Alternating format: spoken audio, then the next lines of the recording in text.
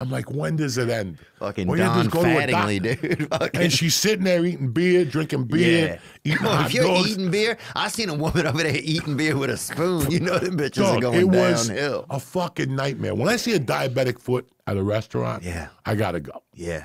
Or a fat ankle like that. When I looked around this restaurant in Paducah, everybody's ankles were swollen. I'm like, dog, I'm done. I'm on the plane tomorrow. You gotta go.